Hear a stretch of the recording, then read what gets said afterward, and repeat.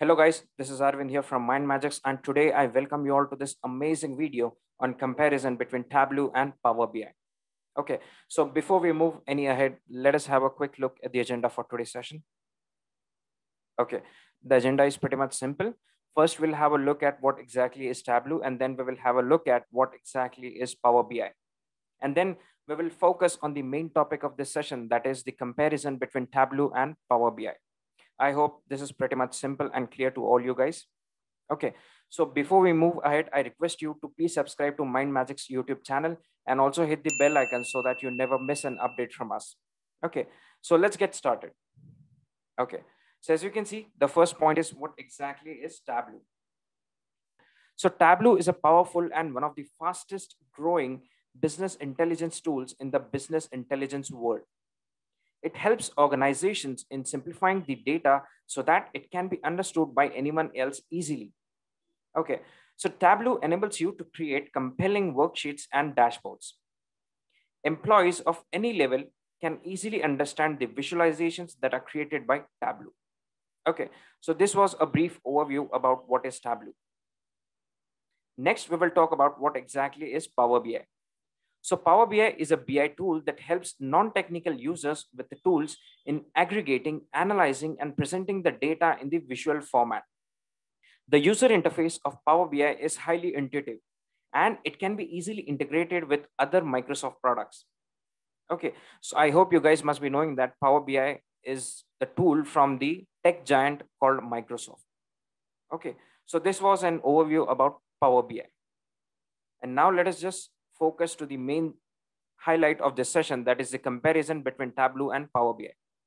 So in this topic, we will be comparing Tableau and Power BI based upon a few parameters. Okay, so let's start comparing Power BI and Tableau based on data visualization. Okay, so Tableau and Power BI both are unique and both come with unique features to visualize the data. Okay, so Power BI suits best if you want to apply visuals and to modify the data. If your primary goal is to visualize the data, then the best tool here is Tableau. If you talk about Tableau, it works better with a large number of data sets and it comes with effective drill down features. And as far as data visualization is concerned, in Power BI, it is much easier to upload the data sets.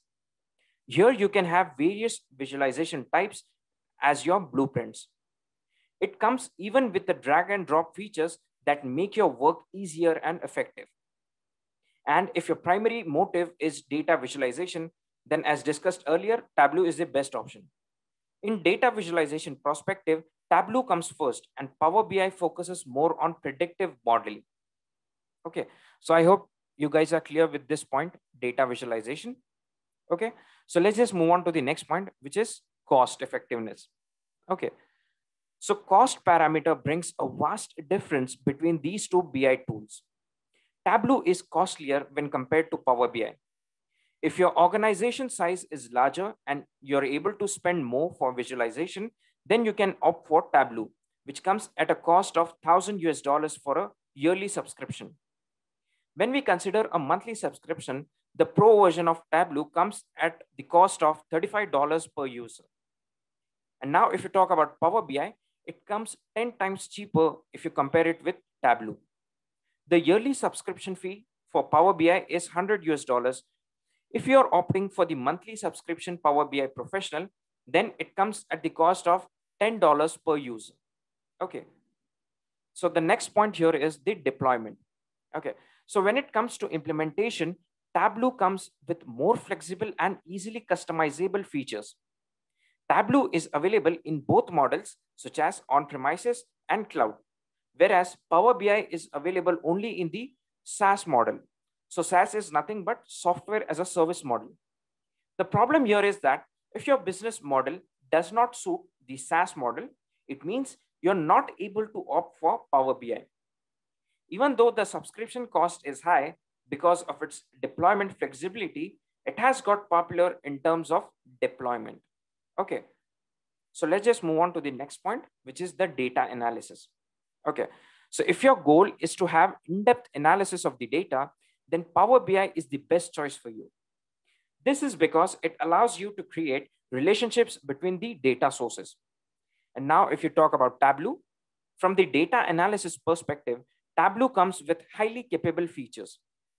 It enables the user to study the real-time trends with its minute trends and helps you in the effective usage of the data. Okay, so the next point here is the data handling. Now, if you talk about Power BI, so each workspace or a group can handle data up to 10 GB. Okay, for more than 10 GB data, either the data needs to be present in the cloud, which is nothing but Microsoft Azure. And if it is in the local databases, then Power BI just selects or pulls the data from a database and it does not import the data. Okay, and now if you talk about the Tableau, so Tableau works on the columnar based structure, which stores only the unique values for each column, making it possible to fetch millions of rows. Okay, so let's just move on to the next point here, which is nothing but the user interface. Okay, so when it comes to user interface, Tableau has got the slick user interface when compared to Power BI. The interface of Tableau enables you to create and customize the dashboards according to your requirements very easily. And now if you talk about Power BI, it has an intuitive interface that allows you to operate and learn very quickly than Tableau.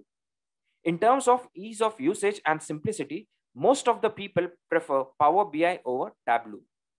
Okay, so as you can see here, Tableau is not that much preferred for user interface as compared to Power BI. Okay. The next point here is the customer support and community. Both the tools are competing with each other in terms of serving their customers. Now, when it comes to community support, Microsoft Power BI has a smaller community compared to Tableau due to its late entry into the market. Okay, so Tableau has a far more customer support and a huge community support in terms of usage. Okay, so the next point here is the functionality.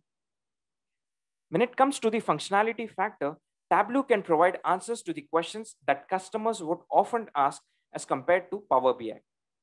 Tableau analyzes the data from the users and provides the insights which are better than Power BI. Okay, let's just move on to the next point here, which is nothing but integration.